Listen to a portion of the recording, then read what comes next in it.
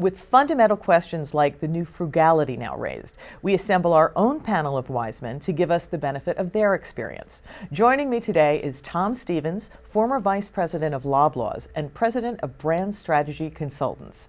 Next, Jim Wisner, former Vice President of Topco and now a successful retailing consultant. And last but certainly not least, Jay Forbes, retired publisher of Drugstore News. Gentlemen, let's talk about SKU reduction. How far do you think that retailers are going to go with that? A long way. Why? With 45,000 SKUs in a supermarket, of which 40% don't sell, there has to be massive reduction in SKUs. Now, I'm based in Canada and travel internationally.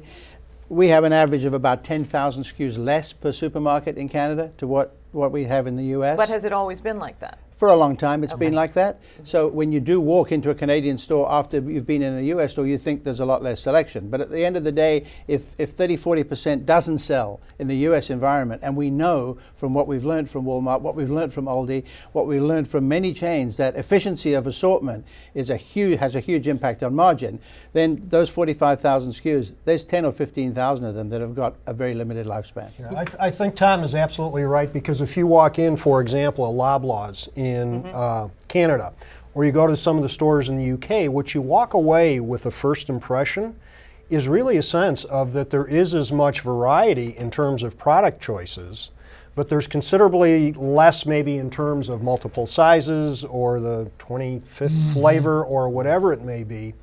And as the retailers begin to attack things from a SKU rationalization standpoint, not only is it interesting, do they get more efficient, but what are they going to do with the backfill? And where the backfill is going is really two places. One is certainly to private label, and particularly with the growth of premium private label, that now allows them to put products on the shelf that really are different and aren't duplicated and are unique to that chain. But the other place we're seeing some growth as well, which has really been intriguing, is we're seeing specialty foods is holding up very well. Right. Because that provides, I can only buy this item right here. It is unique, and if you lose this item, good point, I'm going to go to another store. If you lose these things that are relatively undifferentiated, it's fine. I'll buy something else on the shelf. So is this, and I'll play devil's advocate for a second, you know, you're talking about Great Britain, you're talking about Canada. In America, I like to have all kinds of different brands on the shelves, and if I don't have those, then I think there's something wrong with the supermarket. How are the retailers going to change that perception? Well, Jody, you don't buy them all. You may like the choice. No, but I like to know that it's there. Yeah, you do. But if we took 10,000 out of an average American supermarket, you wouldn't notice the difference. You would not, because a lot of products you don't see, because there is, you know, half a space for each product at the end of the day in most stores. So by taking out 10,000 SKUs, you're not going to miss anything. Yeah, Jody, in years past, in order to gain increased share of market, a lot of branded manufacturers extended product in sizes and multiples. And there was a lot of product that wasn't earning its way off shelf. And I agree with Tom and Jim. Those the difficulty is to try to get the right mix of private label and brand as we go forward.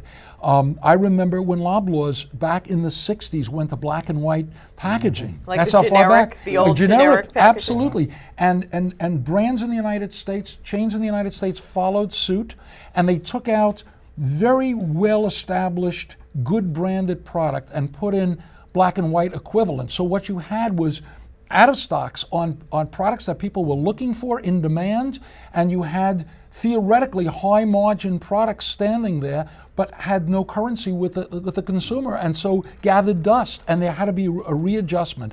And I fear that what's going on today is happening in many ways in the United States, following that same pattern. I know that in many cases supermarkets are up to over 30% of their front end in private label today. And drug chains say they average at 15, but you can go into CVS or Walgreens and you have to seek the brand, because the look-alike private label is being promoted, more SKUs side by side at a cheaper price in virtually every area of the store. And the labels are bigger. On the shelf talkers are a lot bigger. And the shelf talkers are bigger. And now that we're talking about private brands, which, if any, or which ones, which categories do you see the greatest growth coming in private brands? What categories? I just want to, before answering that question, touch on the fact that the data shows us that the consumer is more and more satisfied with a private label purchase. So by giving more space to private label, not doing it just crazily as they did back in the 70s, and I agree with you, Jay, no question, it went completely overboard and very poor quality products, and the consumers are not stupid.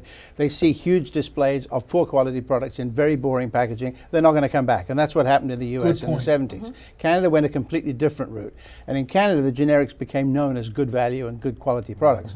So different story, but right now we have growing acceptance in the US by the consumer of private label, great satisfaction with the products, increased perception of value right across the board. So I think generally categories across the board are going to show the potential for growth as long as the retailers stick with quality and with innovation. Now, there's not much innovation in commodities, clearly, but as long as the quality is there in the commodities, the sales and the penetration of those will grow.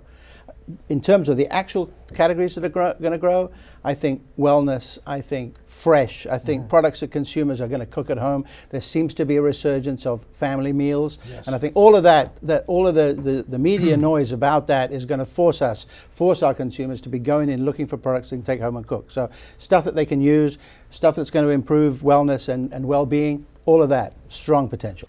What about the big brands? Do you think they have a chance to come back after the recession? The short answer is not like they were before. But you've never been known for a short answer, Jim. Well, Jody, the environment's changed. I mean, if you look at how brands got established in the United States versus other countries where we had commercial television, and you could reach an entire marketplace very easily and control the message, and if you will, pull people into the store to get the brand. That, if you will, balance of power has all shifted because the media is fragmented, it's very expensive, and to a great extent, the only way many of these manufacturers can begin to build their brand sales is by diverting monies from actually building the brand, and Tom knows all about this, to now spending that money on trade marketing. So what's happened is now you are a brand who is attempting to compete on the basis of price against somebody who has an advantage. And it's a little bit like somebody compared it to a duel once. And if you were an expert swordsman and I was an expert marksman, you don't want to choose guns as the weapon. And so that's a little bit what's going on with some of the national brands. They can feed it for a while, but what happens over time is that, you know, that emotional content and that emotional contact that they have with their customers begins to really go away a little bit. And then it's now they're just a higher price, not as good alternative. I agree with Jim's opening statement that But the short answer is no? The short answer is that they can come back to some extent and selectively, depending on which manufacturer you're talking about. And I'll tell you why. I think that the alternative media that is being created right now gives them an opportunity to go in different directions and target. They are able to use digital means, viral means of getting their message out. Videos certainly have been a big part, selective targeted videos, and even their own website, selling their own product over their own website. And contests. Like look at Doritos at the Super Bowl, the 6 commercials and that the marketing, and new marketing and new ways of going about it. But what I do think will happen is the days of having, if you're not let me back up. If you're not a number 1 or number 2 player in that marketplace, your days are extremely limited. Because private label is good. Yeah, Tom? No question. We are becoming more and more aware of choices. We're having more negative documentary films airing, which tell us that the food chain is not as good as we might have thought it was. That kind of issue. We're having recalls of major branded products in the OTC areas, not just in the motor car auto industry. So there's lots of opportunities for customers to say, no, those brands that I've always bought, you know, the 3rd, 4th, 5th brands maybe, no, I'm going to go for the better alternative. So there's no doubt in my mind that Jay is right. 1 and 2 may still be there, but 3, 4, 5, 6, 7, 8, 9, and 10, and I can count past 10 if I have to in an American supermarket, then their days are numbered for sure, and they're not going to have the funds. They're not going to be able to compete in all of the alternative media that you talk about. It's an extremely expensive thing to compete in alternative media, as well as it used to be in commercial television.